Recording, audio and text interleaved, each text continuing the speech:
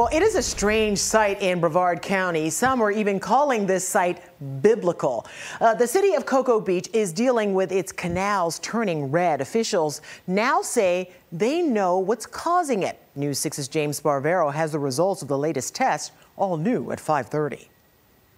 You don't need to be a scientist to see what's happening in this canal is not normal. Water experts say the bright red algae is not toxic, but neighbors are skeptical because we're finding dead fish. I've been here 40 years, and this is going to be probably one of the worst seasons we have as the weather warms up. Rising temperatures and an overabundance of nutrients, another deadly, in this case bloody, combination for the Indian River Lagoon. This is very sad. Clearly fish are dying. Clearly, it's right in front of us. Janet Hosmer watched these canals near downtown go from clear to murky, from blue to red.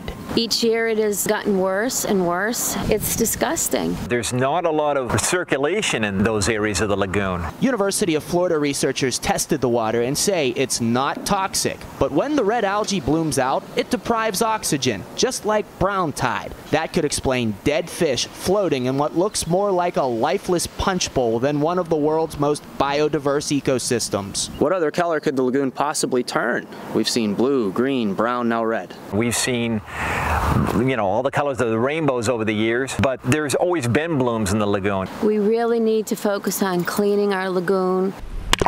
As the county debates more ideas and collects tax dollars, neighbors want results and they want them now. Open the locks, flush out our systems. We desperately need to take care of our environment. In Cocoa Beach, I'm James Barbero, News 6.